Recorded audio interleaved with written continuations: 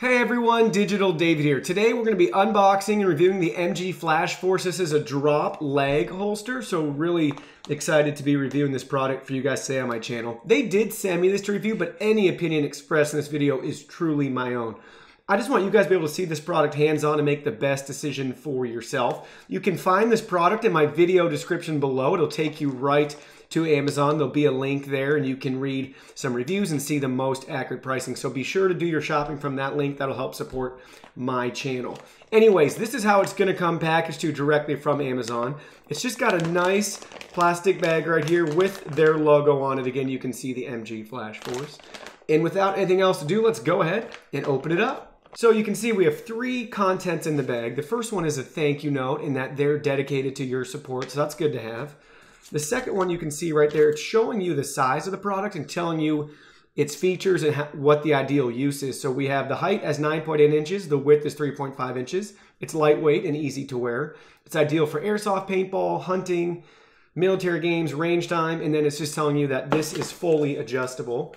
So last but not least, we actually have the holster itself, and it looks really nice. Great color, it's black, it's made out of polyester. It's got a cool tag right here with their logo on it, and looks really nice. It's showing you instructions on the back of how to care for this. If it gets dirty, you have to hand wash it, basically is what it's telling you.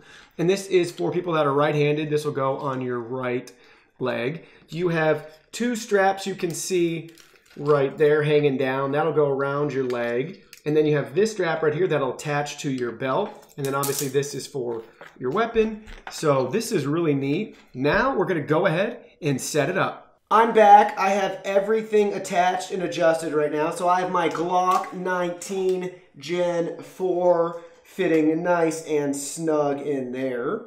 Really comfortable, really nice. Then I got a magazine right here for you just so you can see. And I wanted to feel what it's like to have this thing have some weight to it. It's attached, I attached it through my belt right here, which is nice, so that can carry some weight as well. It's a lot harder to adjust this height than it is to make it tighter around your legs. So if you do want to adjust this, you've got to play around with it. How the Velcro is configured, it's a little goofy. You kind of run out of Velcro if you're like me and you want to keep the gun higher, but you can find a way to get creative and make that work.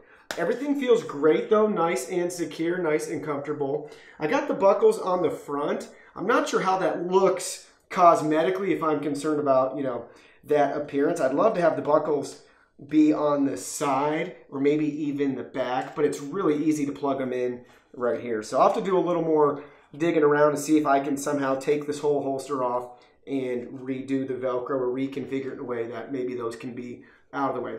But actually, when they're facing the front, that's perfect. So if you're walking around, you'll be really comfortable. You don't want them brushing between your legs right there. So everything looks good. Really impressed with it so far. If you're looking for this type of holster, you definitely want to check it out. It's got a very affordable price on Amazon. So again, just right through the belt. There's a nice clip here too, so you can push that button and attach it right there. So you could leave this on your belt. Really well thought out, really neat piece of tactical gear. Again, it's gonna be perfect for airsoft or for the range. And yeah, so really nice. Looks great. You can see it on me again right there.